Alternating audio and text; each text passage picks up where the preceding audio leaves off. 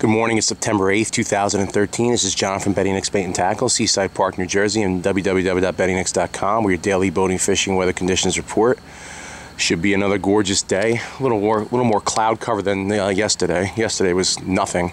Today, mostly sunny. Should be in and out.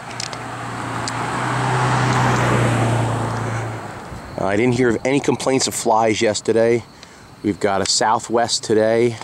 We'll see what happens. Shouldn't be bad, but I will let you know as soon as I hear.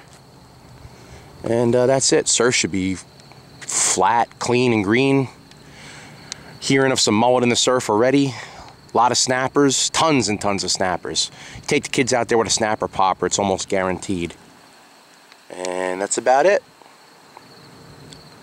Keep getting these cold nights. We're supposed to get some warm nights this week, or warm days at least. It's supposed to get back up into the 80s, which, you know, this early in the September is not that bad, but hopefully let's not make that a trend. All right, peace.